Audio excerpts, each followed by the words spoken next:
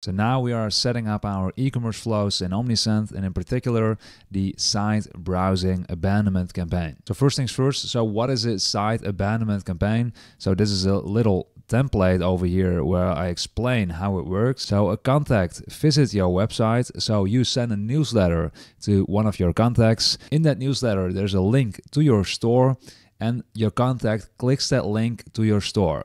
So that is the trigger for that particular automation, which is the site abandonment campaign automation. So then we wait, for example, 1 hour, and then there are a couple of filters, as you can see over here. So inside Omnisend, we're gonna make filters to check whether there's a purchase made. So if there is a purchase made, we wanna remove that particular contact from this automation, because this particular automation, this particular flow, is only for the ones that don't purchase your products. Then we have another filter. Does that contact view a product page? If yes, we also want to end this automation, because we have another automation called the product abandonment campaign. So if that contact didn't view the product page, he's gonna go to the next step. But there is one more filter. Did that contact add the product to the cart? So if yes, then we're gonna end this automation as well. If no, we're gonna go to the next step. So in other words, if a contact clicks a link in your newsletter and they visit your website, this automation will be triggered.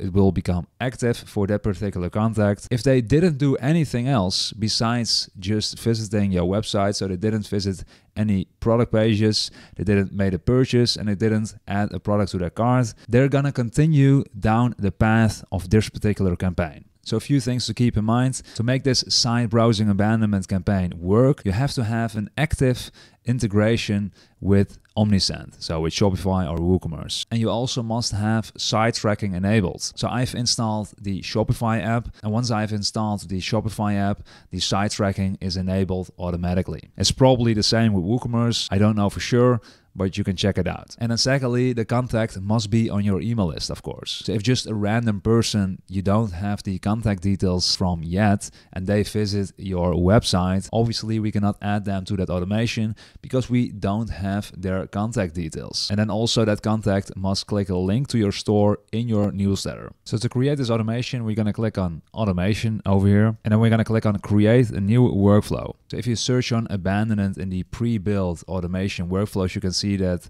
they offer 5 different abandonment pre-built automation you can import into your account. So you can do that as well. But in this case, I'm gonna create one from scratch, so you know how to create one yourself, so you better understand how to do it. So I'm gonna click on create from scratch. So the first thing we're gonna do is we're gonna rename our automation so we can easily find it again in the future. So I'm gonna change this name, and I'm gonna call it the site browsing abandonment campaign. I'm gonna click on update. So the next thing we're gonna do is we're gonna click here. We're gonna click on this thing over here. And then if you didn't saw this already, now you'll see this screen, and now we're gonna create or edit the trigger for this particular workflow. So we're gonna click this field, and we're gonna search for viewed page. So this one over here, viewed page. Then we can create a trigger filter. So I'm gonna click here, trigger filters. I'm gonna click on add a trigger filter, and then over here we can select this drop down, and over here we have the URL. So I'm gonna click on it, and I'm gonna say contains, and then I'm gonna enter the URL of my store, and then I'm gonna click on save. So whenever someone visits our website that contains at least this part of the URL, this particular workflow will be triggered. I'm not entirely sure, by the way, if you have to add this trigger filter. Maybe if you remove this and you just keep the viewed page, maybe it also works, because this might result in triggering this particular workflow for whatever page they visit on your website. But anyway, it should work definitely right now. And then over here we have the exit conditions. So we're gonna add the 3 exit conditions that I explained earlier. So here you can see them again. So the purchase made, the viewed product page, and added product to cart. So I'm gonna click on exit conditions. I'm gonna scroll down a little bit. So condition 1. So I'm gonna search on viewed product. So over here, viewed product. So I've just added the viewed product exit condition, and I'm gonna add 2 more exit conditions. So I'm gonna click here, add another exit condition, condition 2, and then we're gonna say add product to cart, and then we're gonna add another exit condition, and I'm gonna use this one, the placed order. And then we also have the frequency filter, which allows us to skip contacts who have been already in this automation in the past, and then we can change this field over here. So let's say in the past 4 14 days. So for example, we do not want to send the same workflow, so the same emails to someone that already has gone through this workflow in the last 14 days, for example. So I'm going to click on save. So I'm going to click on update over here. And if we go back to the template, so as you can see, we also have to add a wait trigger.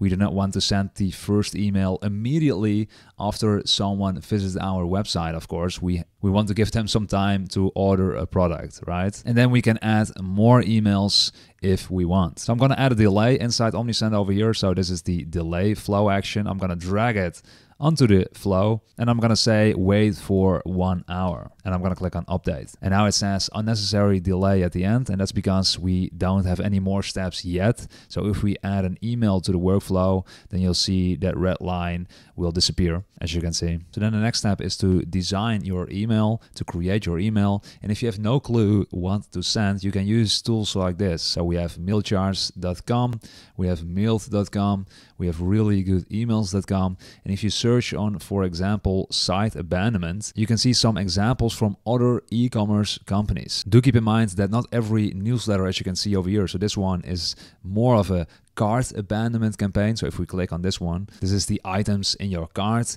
So this is not a site abandonment campaign, but you can just get some inspiration from checking out these different newsletters. And you can basically be as creative as you want, obviously, with this site browsing abandonment campaign. For example, you can also add an A/B testing action inside Omnisend. So if I drag this onto my flow over here, you can see we have a path A and a path B, and we can decide here how many people you want to have to go to path A and path B. So now it's just 50-50, and this allows us to test different emails. So I can grab this email over here and I can paste it over here, and I can duplicate this email. I'm gonna click on clone, and then I'm gonna drag this one over to path A. And now I can just change the subject line, for example, from path A to test A and then test B. So obviously different subject lines, so you can see what subject line works better. What subject line gives me the most revenue, so the most sales, for example. And once you're ready, you're going to click on update and you're going to click on start the workflow. So just to give you a little overview of what we just did. So we created this workflow, so the browse abandonment campaign. So when someone visits our website, this workflow will trigger. So it will become active for that particular contact. And then that particular contact will immediately go to this step, wait for 1 hour. Then we have these exit conditions. So if someone views a product in the meantime, so within that hour, if someone views a product page, they will be removed from this workflow. So then as a second condition, we have added product to the cart. So if someone adds a product to the cart within that 1 hour, they will also be removed from this workflow.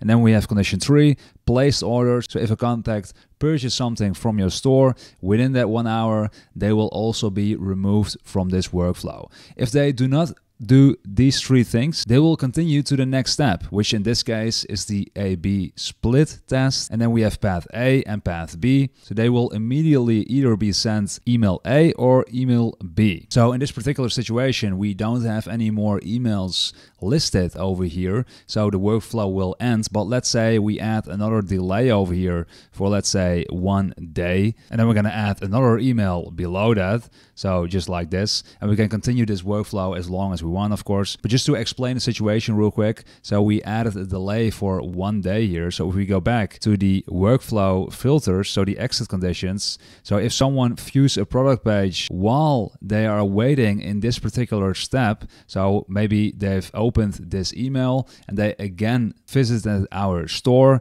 and they now viewed a product page, they will also be removed from this workflow if they're still inside this step. Okay, so that's very important to keep in mind. So these exit conditions are for the entire workflow, no matter what step they're in. So let's say if we choose to continue this workflow for another few days and someone views a product page on day 3, for example, they will also be removed from this workflow, just to make sure you understand how these exit conditions work. Check the mic and make sure it sound right, boys.